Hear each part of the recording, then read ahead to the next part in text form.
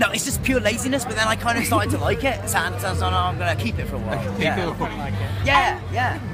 As an actor, you played lots of roles which are adaptations of novels. Yes. But this time, rather than being the chosen one, you're playing more of an evil Voldemort-style character. Well, how did that feel? I mean, that's the thing. I think Ig actually is much more similar to sort of the good people I've played. Like, he's an anti-hero. Like, he definitely does things throughout the course of the film that are bad, and you sort of judge him for. But at the same time, he is like, it's motivated by good intentions, and he's pure of heart. He's a romantic in the kind of truer sense of the word.